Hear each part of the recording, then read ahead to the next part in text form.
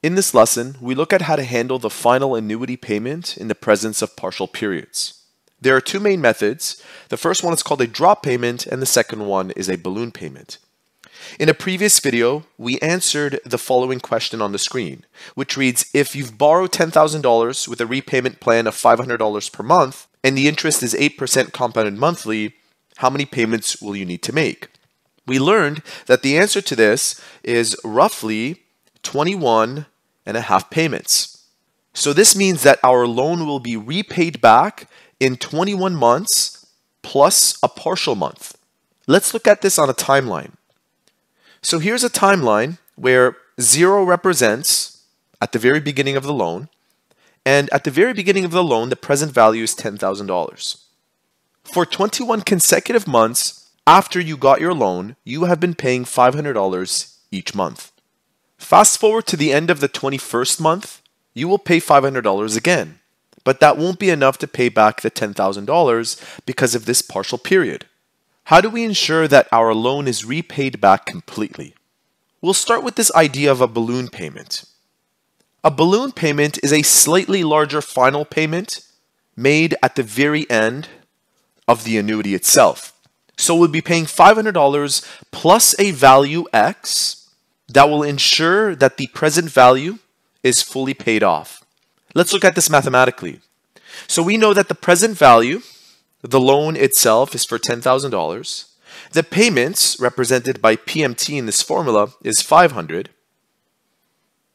We also have 1 takeaway 1 plus. The interest was 8% compounded monthly. So we take 0.08, our nominal interest, and we divide it by 12, the number of periods in a year. That represents our I value.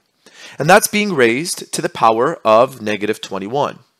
Remember, we're not considering this partial payment at the moment. We're just concerned about up to 21 periods. And that's being divided by, again, the same interest of 0.08 divided by 12. Now, if you calculate this on its own, it will be a little less than $10,000. You can verify that on your own with a calculation. So we need to add another value X. But this extra value X that we owe needs to be discounted 21 periods as well. So just as this $500 is discounted 21 periods, this value of X must also be discounted 21 periods. And the way we represent that is by taking the value of X, this unknown future value, and dividing it by 1 plus 0.08 divided by 12 raised to the power of 21. I'll now show you how to solve for X. First, we must evaluate this part of the equation. We have to find out what that is. Once we find what it is, we will transfer it over to the left side. Essentially, we are looking to isolate for X. Let me show you how to do that on your calculator. If you have a model like this one, you can easily input expressions as large as these by using some special features. Take a look. We'll take 500, open up parenthesis, open up a fraction, then put in your numerator. 1 take away 1 plus 0.08 divided by 12 raised to the power of negative 21. At the bottom, we put in 0.08 divided by 12. As I said before, this should output something slightly smaller than 10,000, and you see it now on your screen. So we'll take that value, transfer it over, and what we end up with is 10,000 take away that value. Let's write it down. It's 232.1676.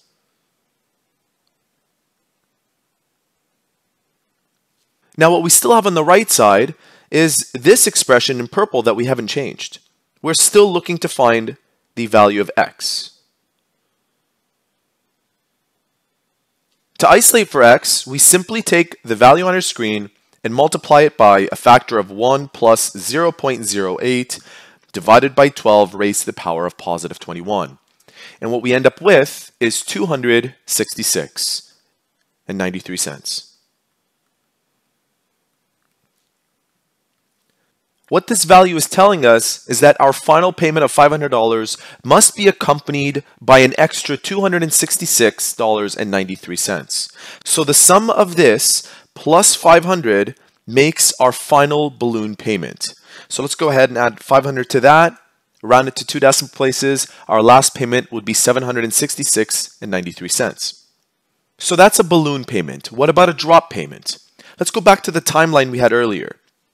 A drop payment means that we will wait another period to pay the extra amount that we owe. So rather than 21 periods, we'll have an extra period that is a 22nd period, and this value of X will be shifted at the end of that 22nd period. To calculate this, not much changes. In fact, what you see highlighted in this equation remains the same. The only thing that changes is the second term in the equation. Instead of this 21, it becomes 22.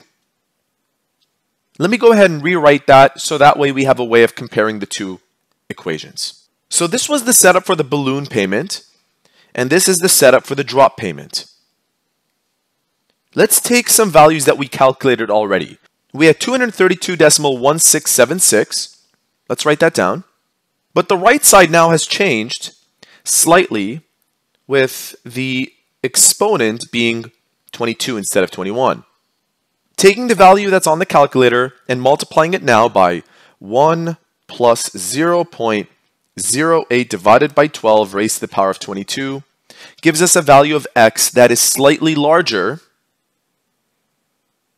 than what we calculated earlier.